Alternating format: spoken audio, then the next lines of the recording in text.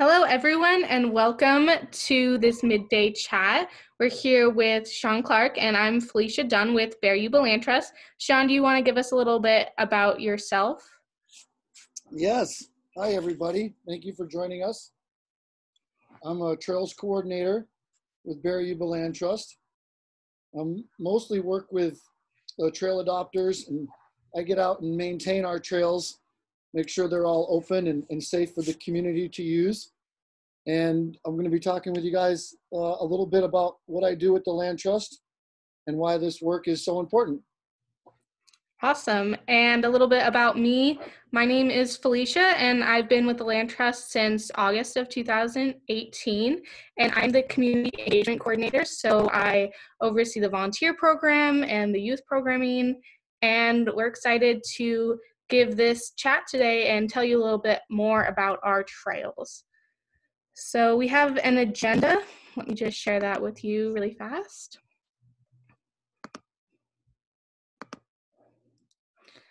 So today we're going to be talking a little bit more about the history of the Land Trust and our trails. And then we're going to explore some popular community trails such as the Lytton Trail and the Alan Thiessen Trail on Adam Ryan Preserve and the Hirschman Trail.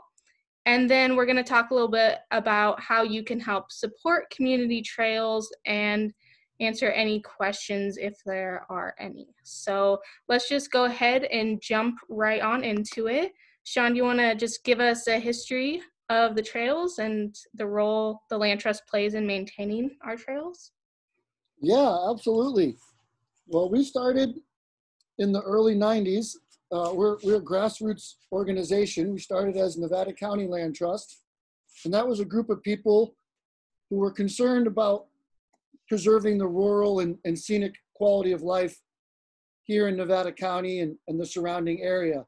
And I'm very grateful to that original founding group, and we should all be very grateful to them for having this vision of conserving some land, creating some trails, and some recreation opportunities to get outside.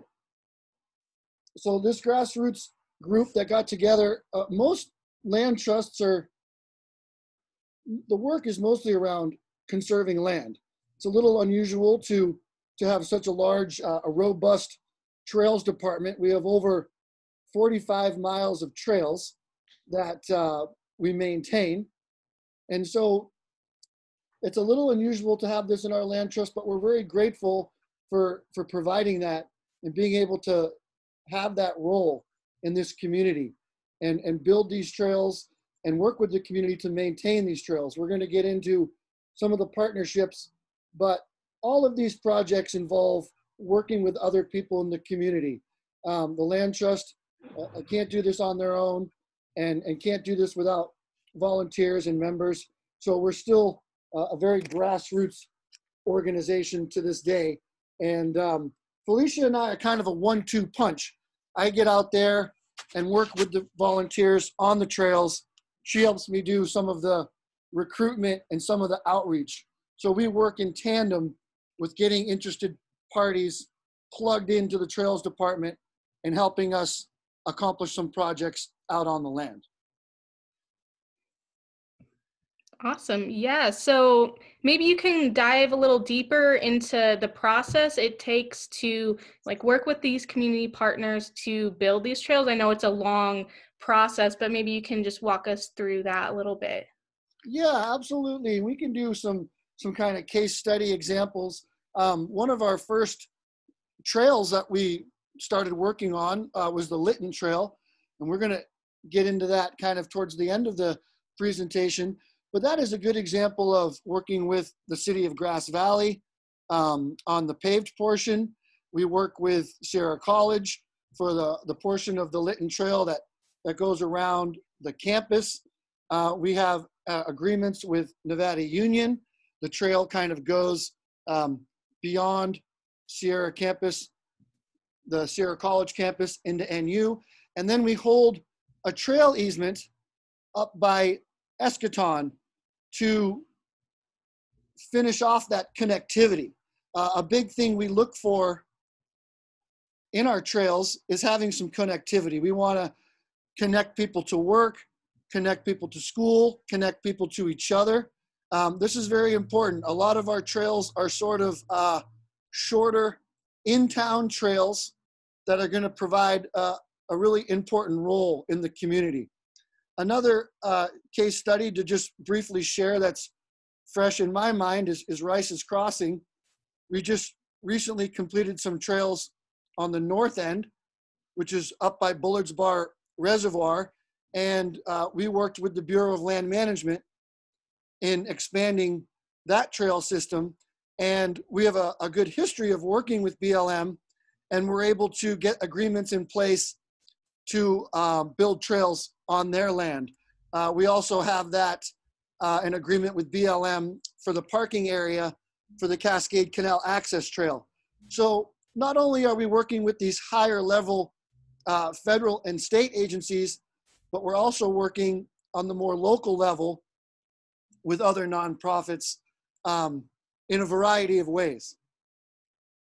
Awesome. And we're going to talk more about that a little bit later. But first, we should back up a little bit. You mentioned trail easement. So what exactly is a trail easement for people who might not be familiar with that term? Great question. So there's a lot of different ways these trails kind of come into being, and they can kind of evolve and change over time as well. So we have trails on land that we own. Those are preserves that we encourage you all to get out and explore. So there are trails on land trust properties. And then we also have trails that are on other people's properties. And those are on easements where the property owner has granted an easement to allow, legally, to allow the public to use their land for the purposes of the trail. So this is a document. So they enter into an agreement with the land trust. There is a document involved, and this gets recorded. So it stays, this is in perpetuity. The work that the land trust does is forever. So this trail easement deed, if we're lucky enough to get granted one from a landowner, will get recorded at the recorder's office, and then that stays with that deed. So if that parcel changes hands, we still have our trail easement secured.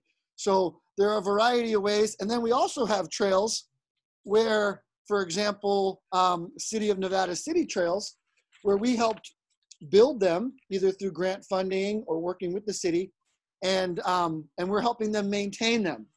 So we're not holding an easement or owning the land, but we've been recognized as having expertise in the trails realm in both Grass Valley and Nevada City. And these cities have wanted to partner with the land trust. They see us doing a good job working with the community, and they've entrusted us. This is a really wonderful thing, and we're very thankful for this partnership, but they've entrusted us to maintain the trails on their property. So that's just one example of, or many examples of the different agreements we have with these trails. So they're all just a little bit different, and how each one kind of starts is a little bit different too. So it's just kind of a case-by-case basis, or a trail-by-trail basis, if you will. Awesome, great. Yeah, so you mentioned connectivity, and the Land Trust does maintain and continues to build trails. Can you touch a little bit about the connectivity piece and how that works? Yes, absolutely. Traffic pollutes. Traffic just gets kind of worse and worse. It can be a safety concern too. If you've tried to mountain bike or road bike, or sometimes even walk along some of our hilly, windy trails we have in the foothills. And we'd like to identify opportunities to get people off the shoulder, to get people off the road. Let's get them out in nature when we can. If we can get people to school, to work, without having to get into their cars, this is a good thing. We're saving the air quality, and we're having less traffic out on the road. So we want to identify spots, and this is a great place where the community has stepped up, and they've even offered suggestions of prime opportunities where a trail easement or trail connectivity would be fantastic. So we want to identify these spots and then go through the necessary steps to start to look at if we can make this trail a reality. So yeah, the connectivity piece is really important, and we hear this a lot. So we work with bonk, we work with running groups, with walking groups, equestrian groups, and everyone wants connectivity. That's kind of a no-brainer. Some of the easier opportunities have already been constructed, but that doesn't hold us back from looking at other ways to move forward and identify other opportunities. I will say that we build multi-use non-motorized trails is what we focus on. So if you're interested in some of these other things, motorized trails, we can reach out to us and we can get you in touch with the right groups. But we're mostly building multi-use non-motorized. Great. And yeah, and that's super important because, like you mentioned, the equestrians, they have horses going out on the trails, bicyclists of Nevada County, mountain biking. So managing these trails for different groups is really important, and that's a big part of what we do. And maybe we can start mentioning how we maintain these trails. So it might be a little different to maintain a trail meant for horse use versus bicyclists. Maybe you can touch on that. Yes, absolutely. And I want to say, for the most part, our community does a great job of working together with the multiple user groups. I do hear from other listservs, other trail organizations that, the equestrian people are battling with the cyclists and the cyclists with the runners and on and on.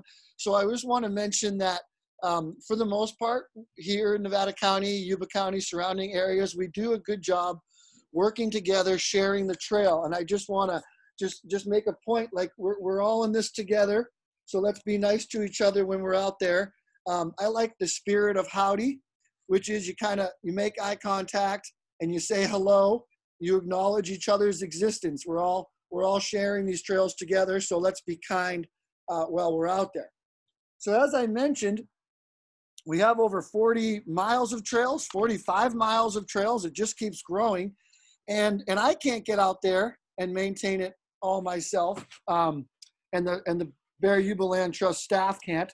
So we rely very heavily on the community, on our trails volunteers, on our trail adopters, and other people who we've kind of trained and empowered to get out there and maintain these trails.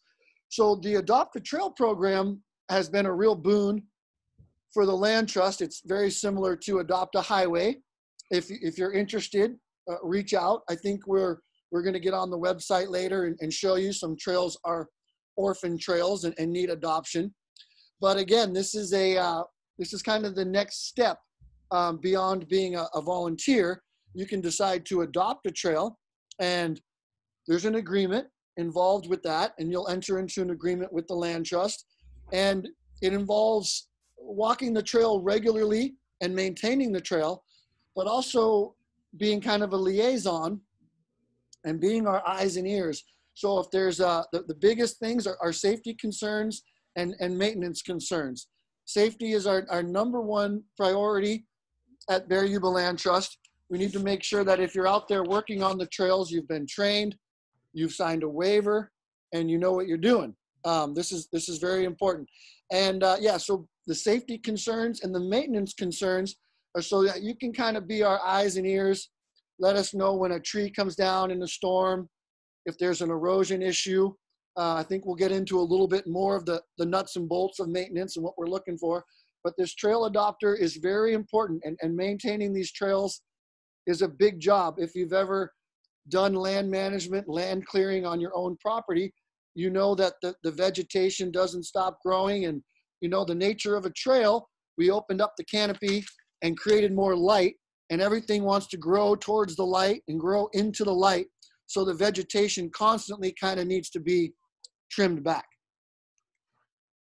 Yeah, and I noticed on some of our more popular trails, they don't really need that much maintenance because people are hiking on them all the time. They really get a lot of use. So that's another way you can kind of passively help out the land trust in maintaining our trails, is just go hiking. And then report back if you do see any of these issues, or if you do want to get more involved, become a trail adopter, or considering, donating to us so that we can help maintain these trails. Absolutely. We have this saying, the trails don't maintain themselves. Getting back to this, the grassroots nature of our organization, we do rely on members, we rely on donations. So please, if you value trails and open space like I do, like Felicia does, please consider becoming a member and donating to the Land Trust. Yes. And you mentioned, everything kind of grows up into the trail and we need to train our volunteers. What kind of tools do you use out on the trails, or what techniques do you use in either creating trails or, building trails, maintaining them? Absolutely. I love this stuff. This is like my favorite. So I encourage you all to come out and volunteer with me out on the trail. Hold on, we have a truck going by here. And I like to pitch these volunteer days as not only exercise, but it's a very good learning opportunity, training opportunity to learn what tools we use and how to use them safely and effectively. So I would say there's three main tools, and it's going to be a Pulaski, a McLeod, and loppers. And those three tools, we're going to be able to do the majority of our work. The majority of our work is going to be clearing back the vegetation and making sure that water is getting off of the trail tread. Water is our number one enemy of the trail, erosion. So these are the kind of things when we talk about training and empowering our volunteers and our volunteer force that we want you to be looking for. Ideally, the trail tread is outsloped, so the water is sheeting across the trail and not using it as a drainage. So a perfect example of what we might work on during a volunteer work party is using the McLeods and the Pulaskis to kind of recontour and kind of regrade the trail to reestablish that outslope. The trail becomes dished and entrenched, and that's just from normal wear and tear and from normal use. So we'll train you guys and how to do that, and gals, how to do that. And along with cutting back the vegetation, there are ways that we can try to limb up the trees. So instead of removing the entire thing or topping it, we can try to keep the tree or shrub, whatever we're referring to, and almost, kind of take off the limbs growing towards the trail corridor and be able to leave that tree, but just kind of still keep the corridor open. So the McLeod and Pulaskis, which are some of my favorite, are firefighting tools. The McLeod has a rake on one end and kind of a fatter, wider hoe on the other end. And the rake is going to be great. A lot of our volunteers like trail construction more than maintenance, but we often, there might be a year where we don't build any trails, and then there might be a year where we may build one or two trails. So there's not a lot of opportunities for the construction. There's going to be more opportunities for the maintenance, but the McLeod's going to be great. One of the first steps is getting the organic matter and the duff out of the way. So it's going to be great for that kind of stuff. If we got to spread wood chips, if we got to spread gravel, these are all things we do during volunteer work parties. Maybe we have to clear an area for a burn pile, and the rake side of that McLeod is going to work wonderful. It also can work kind of as a tamping tool. The Pulaski is a little bit more like it has an axe bit on one side and then kind of a smaller hoe, kind of an adze on the other side. This is going to be more chopping, splitting, cutting, grubbing out roots, that kind of thing. If we need to pry rocks, the right tool for the job. So we're going to, the Pulaski is going to be more of a prying tool. And the McLeod's going to be a little bit more grading, a little bit more finishing. And I love to talk about the tools and get into the tools. So here again, if you have questions, comments, tools I like, reach out to the Land Trust. We are I see us as a resource to the community. with some give and take. So yeah, if you have questions about what we're looking for out on the trails, or what tools we like, please reach out and don't hesitate. I can speak from experience. When I was first getting started with the Land Trust, never built a trail before, didn't really use any of these tools, and I just got out there, used the McLeod's, Pulaski's, and we built a portion of the Wolf Creek Trail, and now it's there. And whenever I go hiking, I can kind of go down to that section and say, I did this, and it's really awesome to see something that you created with your own hands, and then everyone can enjoy it. So that's a really big draw for people who want to help build trails, or even, maintain them. Just get outside and then do a hard day's work, and then you can really see your efforts at the end of the day as well. Yes, great way to give back to the community. The sense of satisfaction is huge, and even when you're out there doing some maintenance with me, people will be thanking you, giving you high fives, giving you a thumbs up, saying, great job, I love what you're doing. So for the most part, it is very feel-good work.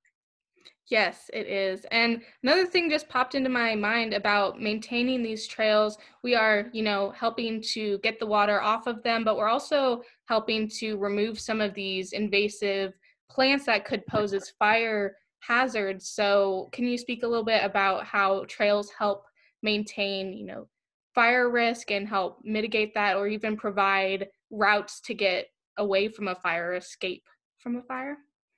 Yes, fantastic. It does definitely play into, there's a public safety piece to this without a doubt. So of course, there are a lot of, annual grasses, annual things that cause trouble. In the trails department, I'm mostly going to be focusing on the Himalayan blackberry and the Scotch broom are probably going to be my two biggest species that I see growing along the trail corridor that create an issue. We do have some Scotch broom pulls. We do have a stewardship team at the Land Trust that also does focus a little more on invasive species removal, eradication, but there is a little overlap with the stewardship and the restoration and the trails for sure. So let's think of some examples. Recently, this spring, we were on the Wildflower Trail that is inundated with Scotch broom and had a lot of Scotch broom removed. We used the weed wrenches. Here again, partnerships. We'll often borrow those from the Fire Safe Council and get out there and do some Scotch broom abatement. And then the Himalayan blackberry, that comes into the grubbing tool, the Pulaski's. That's a great tool that we use for grubbing out the Himalayan blackberry. And then once we remove it, we'll either, we'll pack it out, we'll haul it off, or we will we'll have some burn piles to get rid of that material. So yeah, both those materials, I think, especially the Scotch broom, is an oily plant.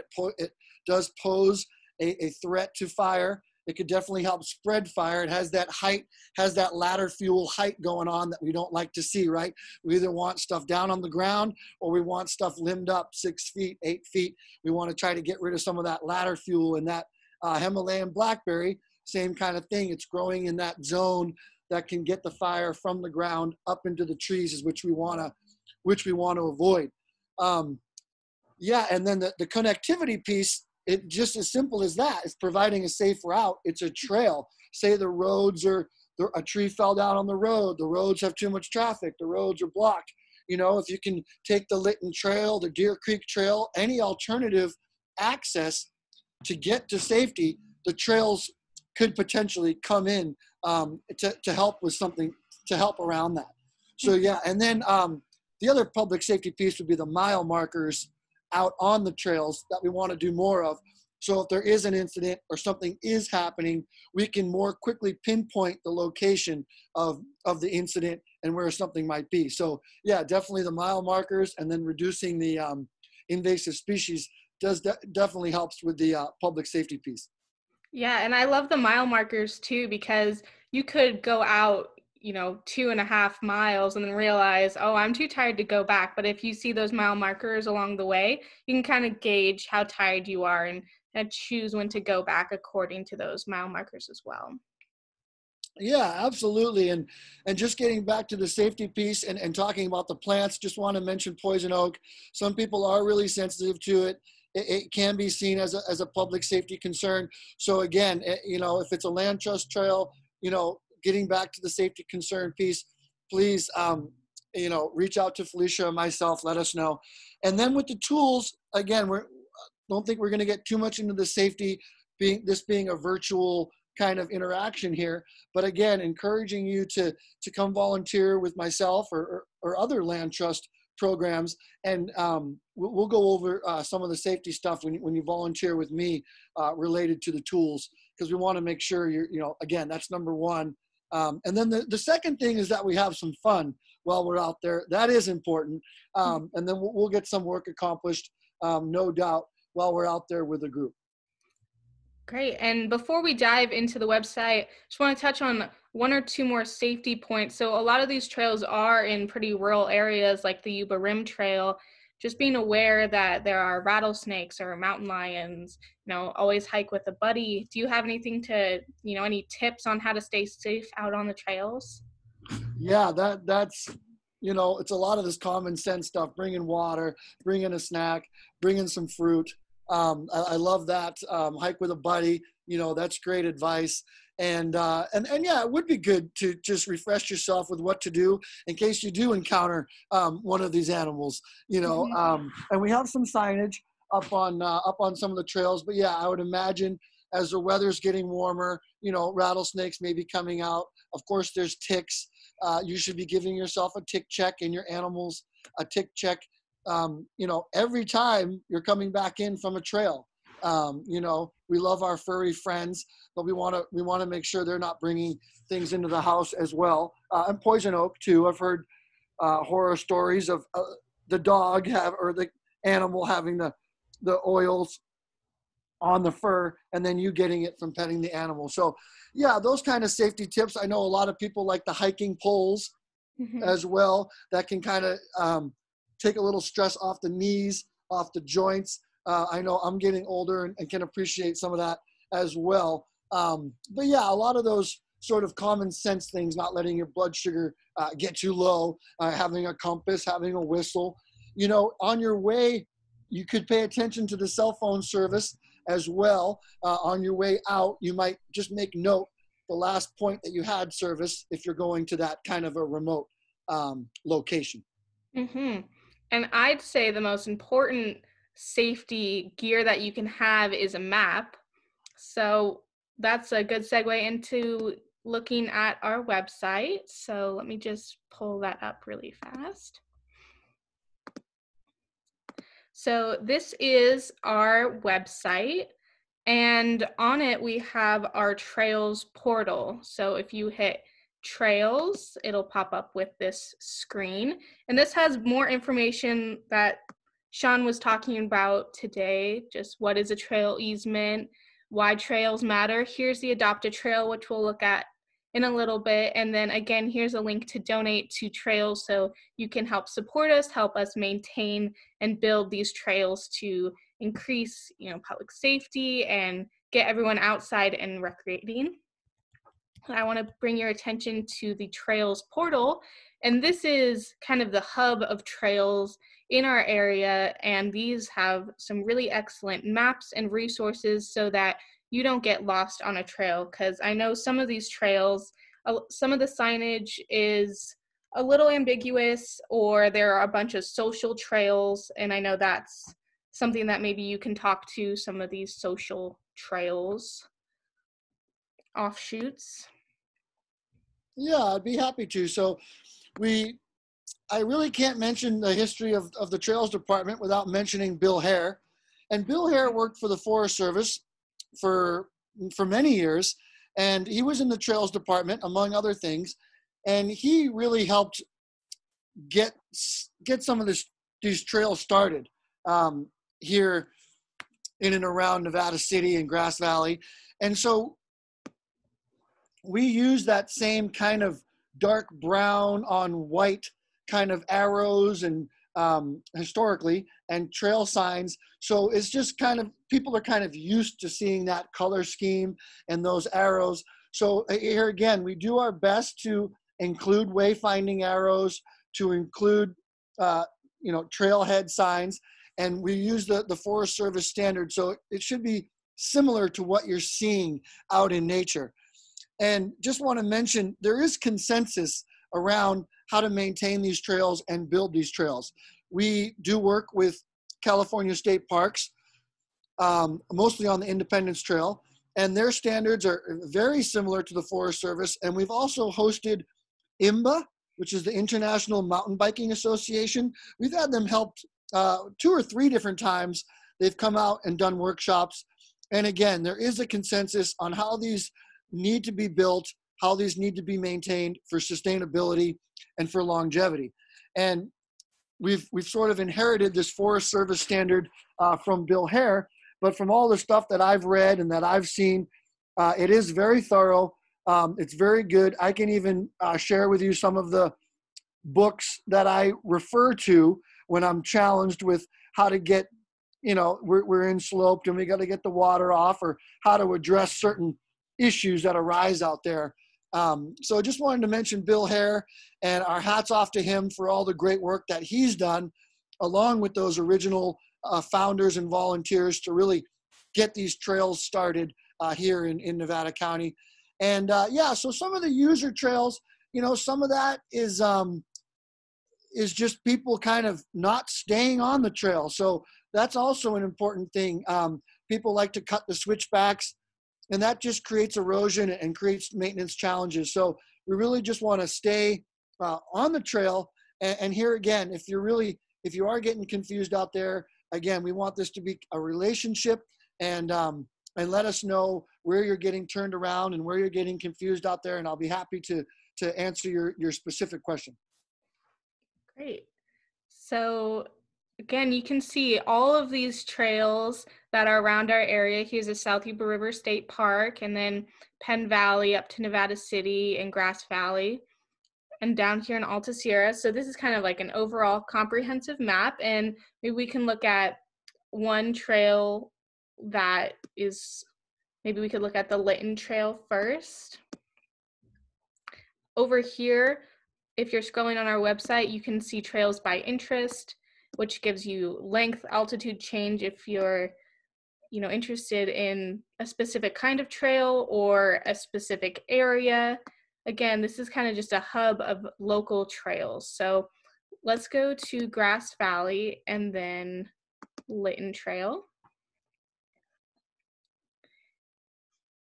And I like to mention that all of these trails are available in portable card versions. And if you go to our shop, you can buy the trail cards. So they're a pack of cards with the maps and the description. And that's another way that you can help support us as well. If you buy them for yourself or a friend, it's a really great way to just donate back to the Land Trust, and you get this wonderful resource as well.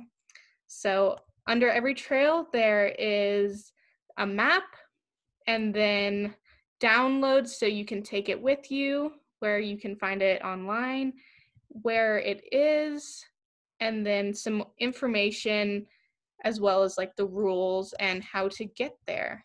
So Shaun, did you want to talk about the Lytton Trail specifically, if there were any, something special about it or any stories that you had about this trail?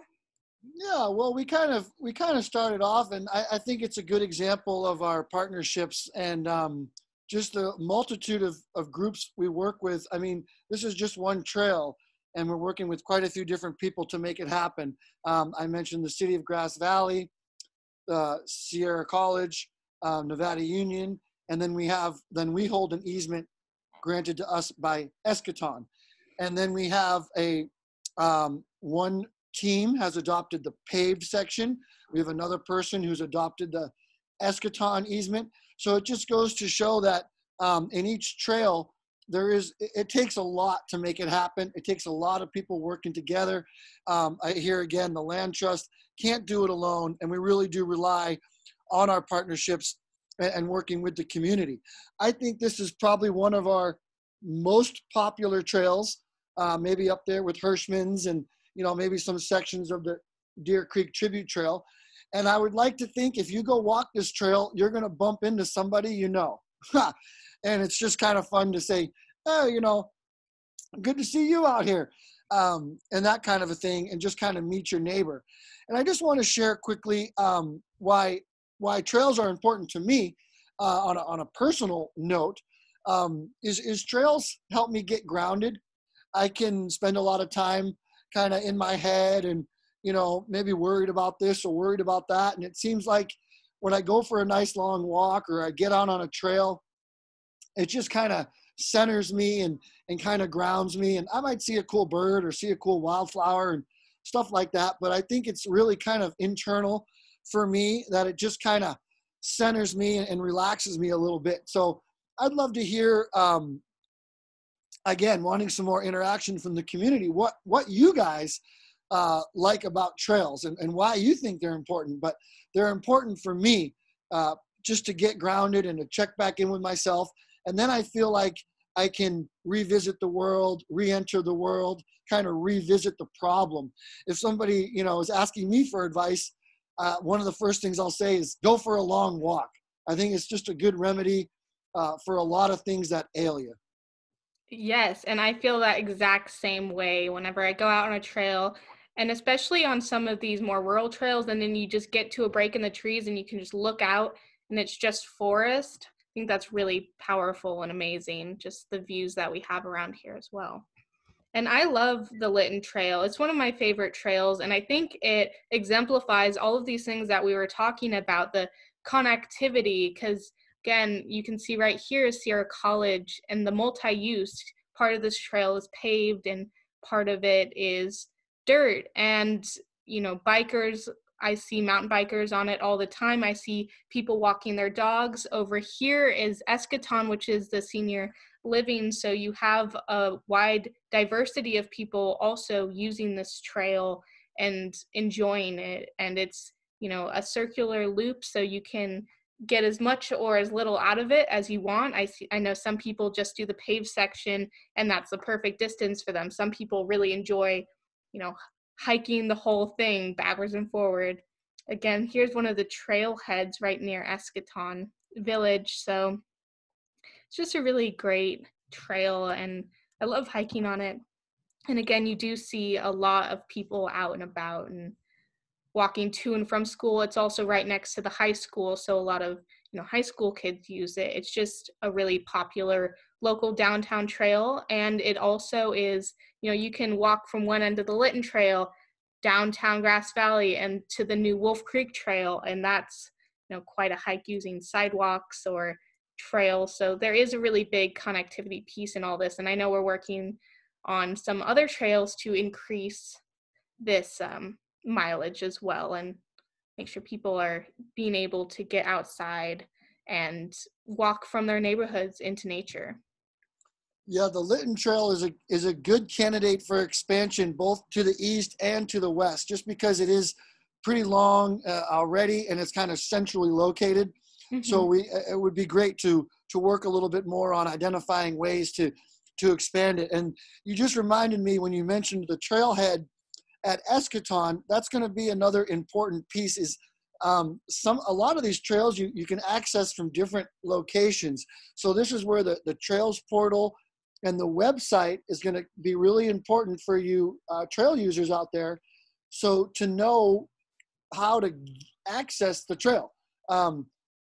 So that, yeah, you just reminded me about that. So yeah, specifically, you know, like Hirschman's, there's maybe 2 or 3 ways to get to that. And the Tribute Trail, same thing, and Lytton Trail. So you just kind of reminded me that before you go out to these trails, take a look at the website, take a look at the trails portal, and or purchase the trail cards so you'll know kind of where you're headed and what to expect. Another safety thing, you can just kind of have a ballpark for how long it takes you to walk a mile. So if you know you're going 2 miles, you're looking at your watch or you're looking at your phone, you can have a sense, oh, it takes me 20 minutes to walk a mile. And if you've already walked really far and haven't got anywhere, and it's been 40 minutes, you say, hey, what? Something's wrong here. So just little things like that. But yeah, finding out where the trailheads are and where to park, that's another good thing. Yes, definitely. And a trail like Lytton, where it does loop around a couple of times, there are a lot of social trails. It is a little easy to get off of the trail, but as long as you're looking at the map and, like Shaun said, knowing where you're going, that is a really great tool. So, love the Lytton Trail. Maybe we can look at one more before we wrap up for the day. Would you prefer to talk about Alan Thiessen Trail or Yeah, Deer Creek? let's do Alan Thiessen, and we can kind of talk about all three wonderful offerings from the Land Trust in the Alta Sierra area. Mm-hmm. The Adam Ryan Preserve is at the intersection. Parking is at the intersection of Dog Bar and Alta Sierra Drive. It's a wonderful little loop trail. My favorite thing about it is this huge madrone, sort of at the top of the hill, about halfway around. There's this wonderful huge madrone up there. It's worth the effort. But this is very popular. I see lots of dogs, lots of people walking here. Another great example of all the partnerships. We work with ASPOA, which is the Property Owners Association there in Alta Sierra. We worked with a group to put in a pollinator garden, which has been doing well. Actually, I think Felicia did some of that when she was interning with us. Mm-hmm. We worked with a Eagle Scout candidate to put in a picnic table. His name was Aaron Stone from a local troop, and that picnic table area to rest is right opposite the pollinator garden. So not only can you do a nice little walk, but you can bring a lunch. You can look at some of the pollinators, look at some of the plants. There's a little path through the pollinator garden. You're invited to walk through it. And this is another example where we've been doing Scotch broom removal, Himalayan blackberry removal, and on and on. And we're going to continue to improve this preserve and improve this trail. It's wonderful. It's popular. Go take a look. Get outside. Go check it out. Oh, there's Humboldt lilies there, which one of our executive directors, Erin Tarr, it's like her favorite plant. She loves that. Go take a picture of that. And there's a short little trail that'll take you over to one of the first properties. I believe it is the first property that the Land Trust got at Mathis Pond. And it's a small little pond, but it's peaceful. It's nice. There's a short little trail. There's a little kiosk there. And here again, you're just encouraged to get out, experience nature. We're going to be doing some improvement out there, but it's a great little opportunity to get to both of these little preserves. And then we can touch on these a little more, Felicia, but just one more offering not far in Alta Sierra is the Rambler Trail on Clover Valley Preserve. And that's just a little further down a couple roads in Alta Sierra, and you can go check that out. But yeah, Adam Ryan, just for the pollinator garden, the madrone tree, it's worth the effort. And we've put in a lot of work in that preserve, and we hope that you appreciate it when you get out there and you enjoy it. Yeah, this is again one of my favorite trails. I used to go hiking on this one when I lived on this dog bar road. But my favorite little factoid about this preserve was that it was going to be turned into condominiums. Is that right? Yes. Yeah, so you should check it out there when you're down in the Alta Sierra area and just imagine this entire hillside would have been condominiums, and now it's a wonderful nature preserve and is permanently protected, and there's this wonderful about like 2-mile trail, and it's just amazing thinking of what it could have been and what it is now. Is just a really great example of the work that the Land Trust can do and does do in the community. And this Yeah, Mathis Pond. Yeah. I agree. We're a real Land Trust is a powerful organization to work with these willing landowners to conserve this land. And for me, what's important about it for me is the water and the wildlife. Yeah. Those are two things that are really near and dear to my heart, and why I think this conservation work is so important. Yes, and speaking of conservation, again, this trail is located, right on the corner, right kind of at the gateway of Alta Sierra, and kind of acts like a fire break because, again, it used to be like wall to wall Scotch broom, blackberry. And when we went in there and restored it and removed all these invasives, it really opened up the space and minimize the fire danger that was there. And we work with the Alta Sierra Firewise Council on some, Scotch broom days. We do burn piles. So again, and that serves as an education piece for people in the area. They come out to these Firewise days and they kind of learn how they can manage their own property by seeing what we're doing on this piece of land as well. And again, this area is pretty high fire danger in South County. So pretty cool to see what's going on out there. Yeah, absolutely. I wonder if we could dig them up, but I hear these stories again from Aaron when we first got the property that the blackberries are 8 feet high and 10 feet high, and it's just a little trail through the brush. I mean, it's really it's come a long way since we first got the parcel. Yes, definitely. I don't know if you wanted to talk about Deer Creek Tribute Trail or Hirschman Trail, one of these, trails in Nevada City, or if you wanted to provide some concluding thoughts, and we'll wrap this up for today. I think we can wrap it up. Okay. My concluding thoughts are just to encourage us all to get outside and get off the screens a little bit and experience nature.